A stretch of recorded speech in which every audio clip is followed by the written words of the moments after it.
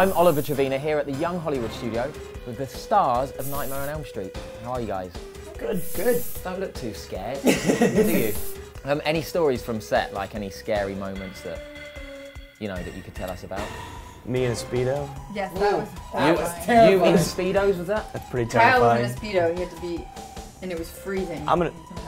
Yeah, I was in a Speedo for... How cold? I mean, it was freezing. It was like 40 degrees and there was no way to heat up the water, so they would just dump tanks of water on it. Did you vomit? I'm sorry, but... I did vomit. From the shooting, yeah. Yeah. It was so... No, because I had to pretend to drown and come up, and Sam was like, take a deep breath. So I'd suck all this water and I threw up half of a cheeseburger into this. Right, now we crossed the line. I've got to be honest, when I asked that horror question, I was expecting more Freddy Kruger, not so much you in Speedos. I had a pretty scary day in the hallway, the bloody hallway. And you didn't know really when it started, and like it was really slippery, but I couldn't fall because then like I would ruin it, because you know they'd have to like clean the hallway and like change me, and it would have been a disaster to fall, so I had to focus on not falling. Plus it's scary because Jackie's chasing me. Did you watch Nightmare on Elm Street as a kid? Yeah.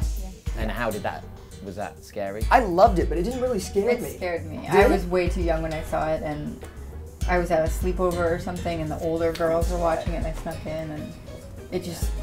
I have to be honest, I'm not great with horror movies. Nightmare on Elm Street definitely kept me up a few nights. Now, obviously Freddy's gloves, I heard that they were very real on set, massive. That's my glove impression. Did you like that? Used to be a professional mimist, or yeah, like that. Were there any near misses? Because I've noticed your My Little Pony Band-Aid. Oh yeah, yeah. Was that by Freddy? No, my friend had these Band-Aids last night, and no. Oh, so that's in fact a fashion statement. No, I don't know what it is, but I needed a Band-Aid because I cut my finger. But I never was hurt by the glove. But you guys were, weren't you? Didn't you have some close? A few little nicks. 2 nicks, yeah. You had the worst one, yes? No? Am I remembering that correctly? Cut across, not like a terrible. Love that you just said.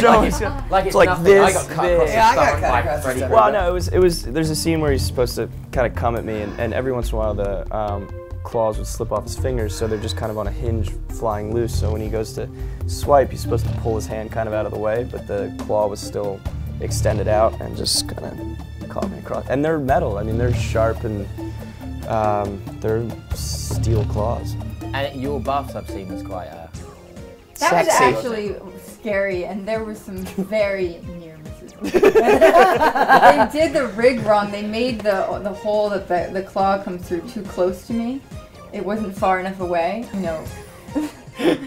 Someone's standing below with their hand coming through this hole that's coming out of the tub, and it was like way too close, so it was... I hate that. I can never relax in a bath when there's a hand coming through the tub. Okay, well, nice. being a horror film, I've got a little quiz.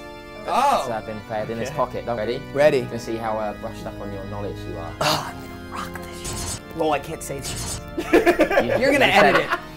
Okay, let's go. Okay, what horror hit famously featured Drew Barrymore as the first Scream. Okay.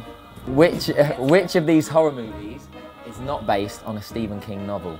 The Shining, Children of the Corn, Carrie, Village of the Damned. Village of the Damned, and I'm in it. he's in that.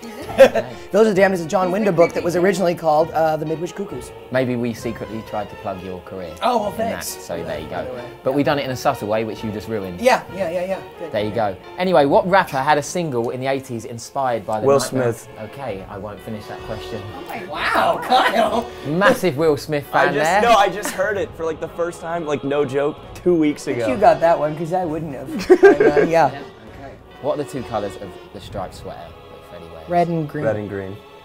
He's a Christmas character. Who put that in there? Come on, do a bit more research than that. That's shocking. Which of these actresses, I'll pitch this one for you.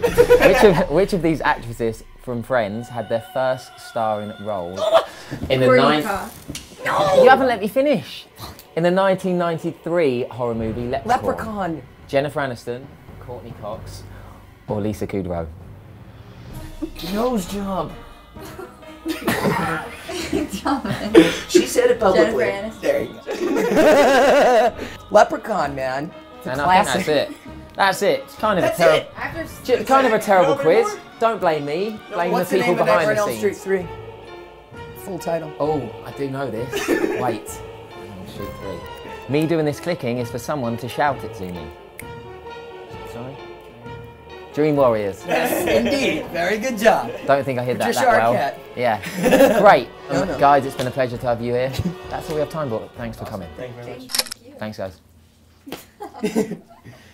I'm your nightmare.